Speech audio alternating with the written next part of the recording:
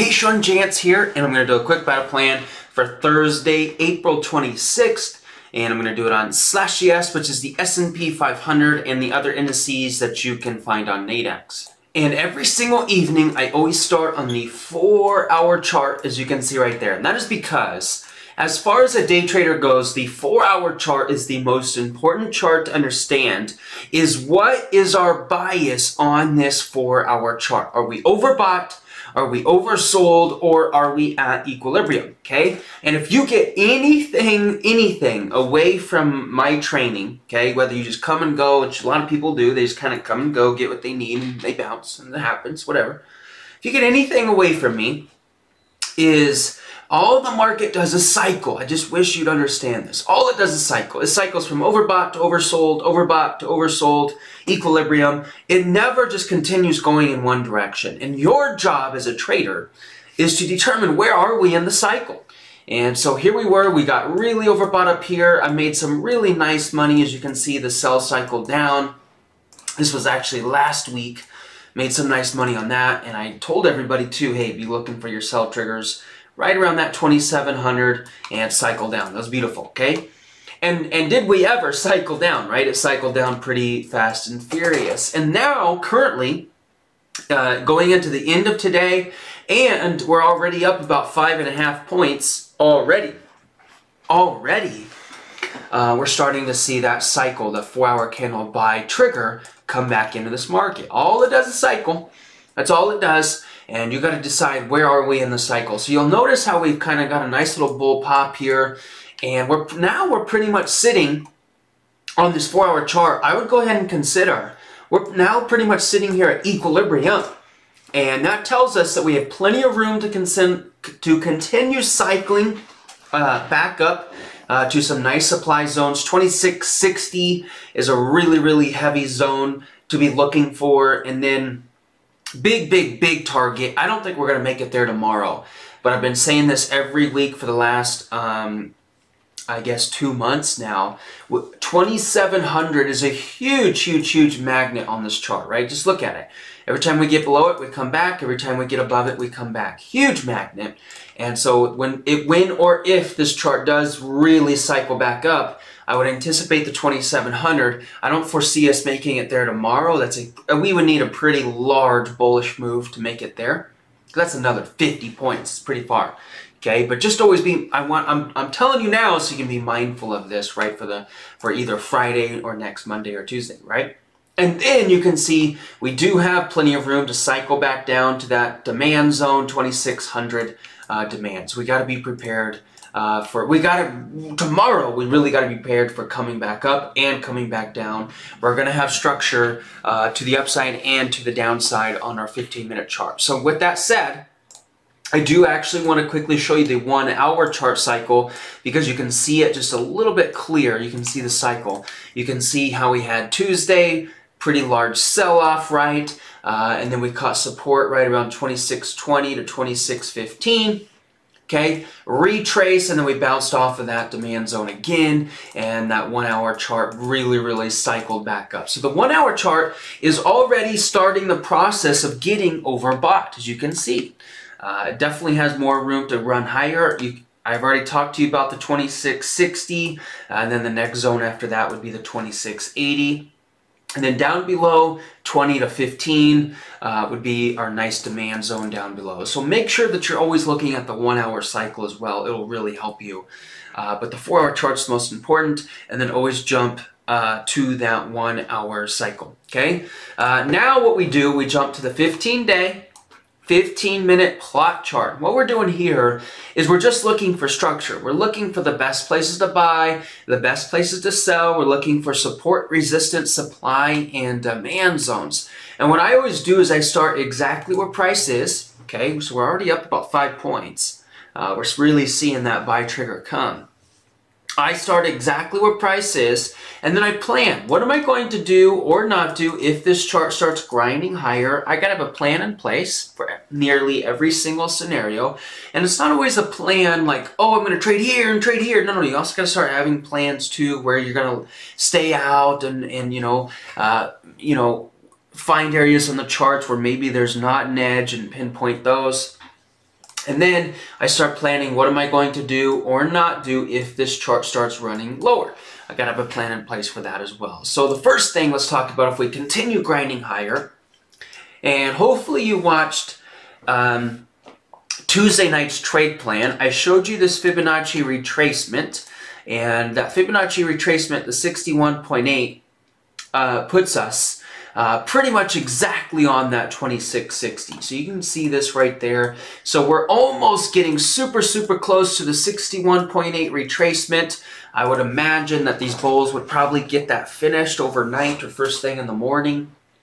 Okay, and for me, I'm definitely not against looking for sell triggers around that plus 0.5, 61.8, 2660. You can see demand, demand, and then breakout. So that's what I'm kind of looking for in the 15-minute charts. I'm looking for those inflection points that I can use for targets and or resistance. Now, we do know that that 4-hour chart, let's go ahead and get rid of this for now. Okay. We do know the 4-hour chart has plenty of room to continue grinding higher, so we got to be mindful of that as well. So I'm not saying that I'm going to likely do this. I'm just trying to teach you of what also can happen here.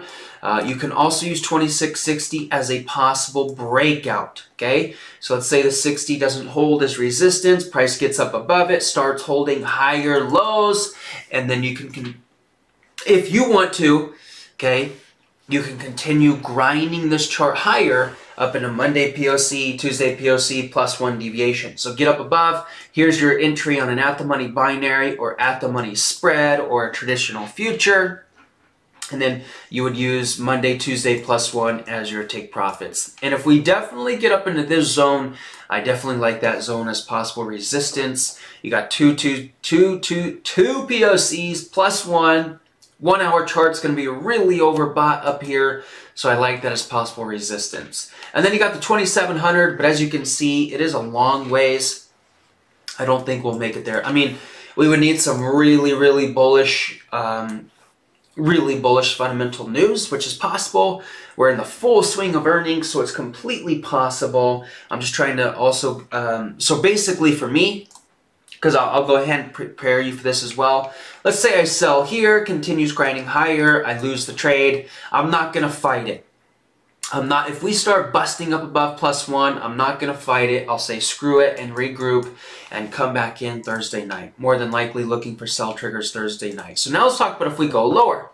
You'll notice how we got set right here in the value area low. So one of the good things about having this value area box is on Wednesday, most of the volume was inside of this box. What does that tell us? That tells us that this little move right here, there's no value area box, right? So what that tells us is that move right there is very thin. There's not a lot of volume there. So what that means is if this chart starts selling down below, there's not going to be much volume to stop it to coming back to this value area low and or -5 Thursday POC. So you can use that to your advantage. Okay, there's not a lot of volume here, so it can get through it and it's very thin. And so what I'm going to be looking for, obviously the lower we go, I want to be looking for buy triggers. But it is going to get a little tricky, and this is why. Obviously value area high can hold as support. You have seen that in the course. And then, right in the middle of value area, we have Thursday, -1.5, and Wednesday POC. Now, why would that not be one of the best places to buy? The problem is because it's right in the middle of value. There's really no, like, to-the-tick demand. And so it's just kind of I'm not saying it can't hold. Definitely not saying that. What I'm saying is it's just not the best zone. I get it. Thursday, Wednesday, -1.5. But when you really zoom out and look at the context of this chart, it's really not the best demand zone. We have a little bit of demand there, maybe right there, but it's not the best. And honestly, the best demand zone is value area low, -1. You can see the demand, breakout demand. So that's the best one. I just don't know if that is quite a ways away, and we would need a pretty deep sell-off to make it there. So my point to you is the lower we go, really, really, really use your indicators to help you determine, to find that trifecta buy trigger. Either I would be looking on a 30-minute chart tomorrow for your buy triggers. It's either going to be here, here, or obviously there, right? And so I get it. I'm not trying to be vague. It's not every night where you get kind of, you know, this and then this and then this. It's not every night that happens. You can see, like on Wednesday's trading, it was clear as freaking day where to buy. And then now coming into this morning, coming into Thursday morning, it's not as clear. And so you kind of really use your indicators, but you have 3 zones of possible targets and support. Value area high, and then the POC cluster, -0.5, and then value area low, -1. So it's use your indicators to help you. And if you want to, you can wait to enter on 1-minute candle higher lows. And then if you're going to enter value area high or -0.5, either one of those two, make sure to make it quick. In and out, get in and get out quick. I'm just going to show you around these other charts here. We'll just look at some of the structure. The context is fairly similar to ES, so you can look at the 4-hour and the 1-hour cycle. But you can see that buy trigger came in really, really strong. We're already up over 0.5%, and the futures market's only been open for 40 minutes and we're already up 0.5%. So that buy trigger came in really strong. We're actually already sitting at the plus 0.5, 6,600, and we bounced off of it already about 8 points. And so this is not a bad zone of resistance if it wants to kind of come down and retrace. And then, of course, this chart has plenty of room to continue grinding up to that +1. So for me, you know, making it way up to that plus 0.5 right now really makes the trade plan, like, that's definitely not what I wanted to happen.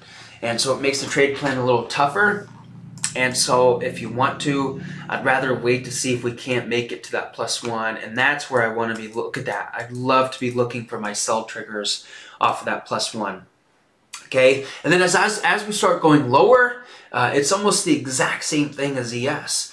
You got value area low, -0.5, right in the middle of value, and then you got VA low, -1. So it's going to get a little awkward the lower we go. And so that's why it's important to use your indicators, use that trifecta, and honestly, you can even kind of go to NQ, no plots, right, and just look purely, right? And so if I were to buy this chart, I'd want to be looking for that 30-minute candle buy trigger somewhere around the 80 to 60.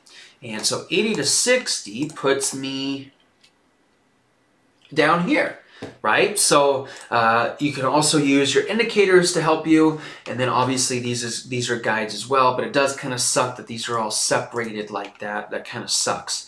And so I'm putting question marks down here. Use your indicators if you're going to look for pullback by triggers, okay? RTY. Good thing about RTY, here's the great thing about RTY, is that the boxes, the zones actually are lining up a little bit better. So if we go higher, it's the same thing. You got plus 0.5, Tuesday POC is resistance, and then you got +1, okay? What I really want to show you is if we go lower, because this is some great opportunity here. There's going to be a really good opportunity for a possible 80% roll to the downside.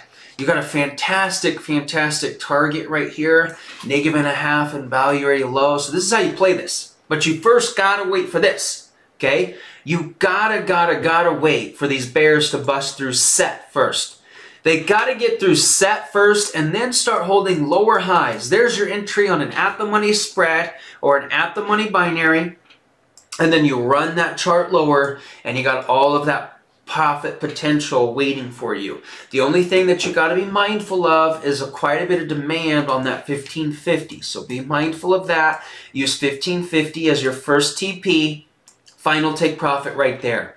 I'm not against looking for buy triggers off of this zone right there, and then the second zone would be 40 to 38 right there, okay? So the second zone is right there for possible buy triggers. So this is honestly one of my favorite charts if I had to pick, okay? And always, every single morning or every single hour, pick the chart that has the best edge at that specific time. Don't be trying to trade them all at the same time. Pick the chart that has the best edge.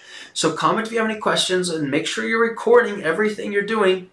and take pictures of all of your trades as well, and post them in the group and in the chat room so that you can get feedback from me and from others.